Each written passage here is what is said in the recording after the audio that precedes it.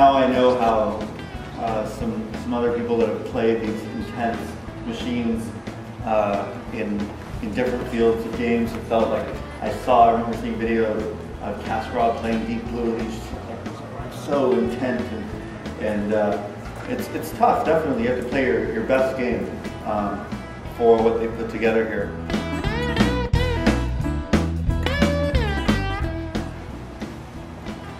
So one nice thing about this is I have unlimited time to think, and against a human opponent, just pausing and thinking that they're going to have an idea that I have something to think about. So that's giving some information away up by itself.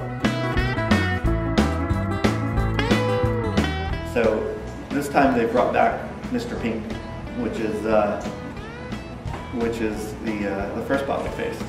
And so I'm somewhat more respectful of its bets as opposed to insane Agent Orange. It's not to say this one's not too crazy, but it's not as crazy.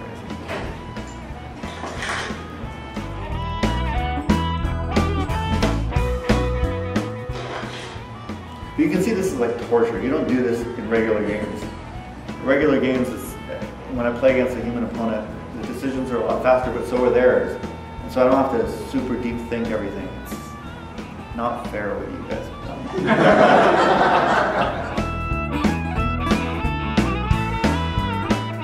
So happy. What are we at here? We're 424 hands away from me being able to like play normal clubs again. It's so exciting to me. When I get home and I start playing poker with these normal humans, I'm just gonna feel like, wow, who are these people? I can't play. It's great. I mean, this has been an exhausting match. We just came off of the World Series of Poker, 2 months straight, everyday tournaments, you know, and it was just like a solid block of play.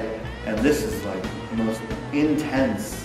You need such intense focus to be able to play at a level that's competitive with this thing that they've made. That this beast, yeah. That it's going to be nice to be done with it. Oh, 424 hands. Let's do it. You were heads up against Phil when you played similar. No, I'd crush him. No, I'm just kidding. Phil's tough. No, for sure not, because I couldn't think this deeply. No, we don't get this kind of time, so we have to think a lot faster on our feet. And so I would kind of just default to my normal aggressive strategy. He would default to his normal kind of trappy strategy, which is a real bad matchup for me, actually, now that I think about it. In order for me to bluff this, though, I have to put a ton of money in, because I have to call this street, that's 20. Then when it bets on the turn, I have to raise it, that's another 40. So it's like I'm laying like 60 to try to win the 60 already in there, plus those other bets that it gets in on the turn. And it's not worth it. Pot small, just take it. Or as Phil likes to say, take the money, kid. You're the best. Take the money.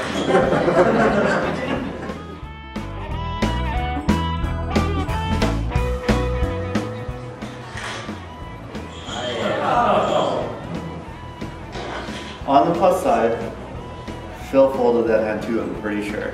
Because Polaris plays like a lot looser than Phil does, so. But see, the downside is I'm demoralized by that, and the bot doesn't care.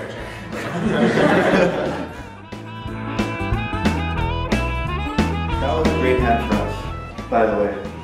Not only, I mean, obviously, I won it, that doesn't matter. That was 7-deuce offsuit, and Polaris never lives before the flop. So Polaris is going to raise the 9-8, Phil's going to fold the 7-deuce, and we're never going to have to run into that hand, that whole thing that just happened. So that's going to be a two-way, or Polaris is going to win a little bit, but it would have missed that whole collision that just happened. That was a big hand for us in the match. But that's luck, just so you know. That doesn't mean anything. It's just It's like the luck of the play styles. So not really that relevant. Although you could make an argument that by limping with those kind of hands, you give an opportunity for the B7s to lose pots like that. So it's not all luck, but anyway, it's variance anyway. It's some form of randomness. Because it could have been the other way around, right? By the way, it's really important to know it's not really important how I'm doing here. It's important how we're doing collectively. I think most of you understand that, but hey, this thing could beat me silly and it would tell you nothing. And vice versa, I could crush it and it would tell you nothing. You only really know how we're doing when Phil comes down from his death room. We never went up there. So.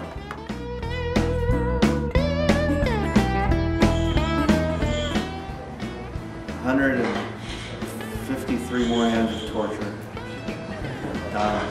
So exciting. I'm going to Hawaii right after this. So. Down there? Schlumps? Yeah, no playing, no poker. 2 months of the World Series, then torture for 4 sessions. And we're almost free. So nice.